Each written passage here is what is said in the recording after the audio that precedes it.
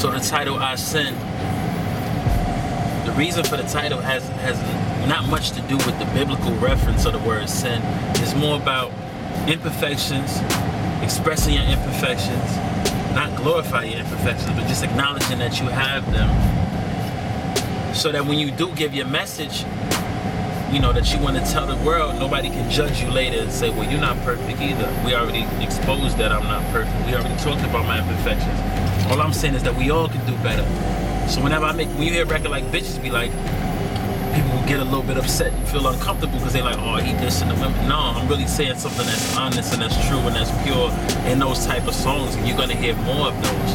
But I just need to let everybody know that when I'm not saying y'all, I'm saying us.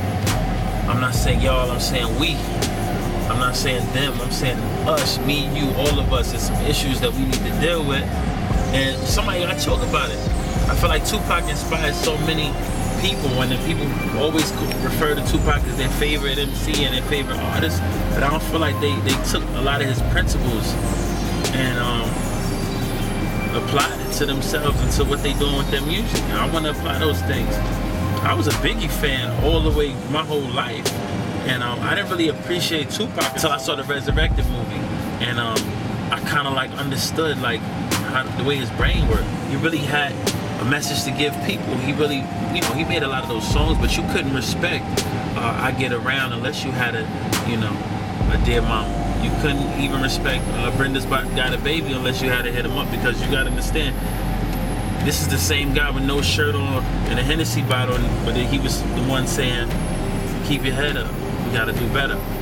I feel like I want to be, you know, I'm never trying to compare myself to Tupac, or you fucking social media people who get upset at anything anybody says. I'm not trying to say that I'm gonna be the next Tupac or anything. I just feel like, why not borrow from the legacy of one of the greatest to ever do it, and just his ideals and the things that he really believed in. Why not take some of those things and put it into my music? So when I say I sin, I'm saying, yeah, I'm just like you.